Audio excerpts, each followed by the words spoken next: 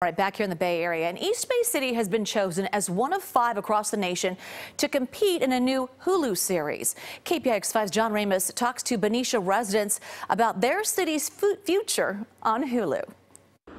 Benicia is a small town that doesn't mind being a small town, but the businesses here wouldn't mind getting a few new customers, and they're hoping they're about to get some help to do just that.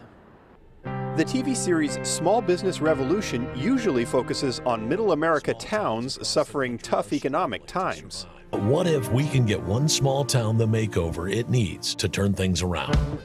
Hosts Amanda Brinkman and Ty Pennington devote $500,000 to help 5 struggling businesses improve their physical and financial situations. But if it wins the Season 5 vote competition, Benicia would be a change of pace. The town isn't struggling to survive. It's just trying to come out of the shadows. People, even in the Bay Area, are familiar with Benicia as that community they drive by. But we want them to get off the freeway and come visit our downtown.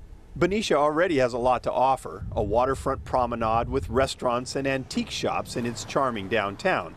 Oh, and then there's the One House Bakery. It's only been open since October, but on weekends the lines are out the door.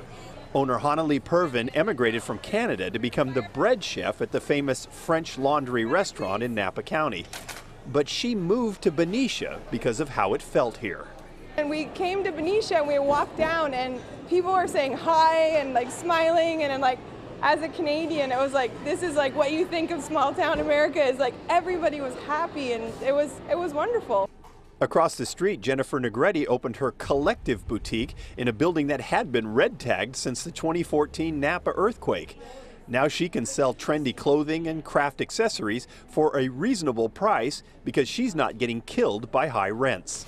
I mean, I'm excited that I got in when I did and was one of the first ones to open a new shop, but I am definitely happy to see more businesses, even businesses like mine, come to town. The city already feels it's on the rise, and by winning the vote contest, it would gain national attention and stop Benicia from being such a well-kept secret. If Benicia wins, the hope is that the national exposure will bring tourists to the area to support even more small businesses without destroying the small town feel. In Benicia, John Ramos, KPIX 5.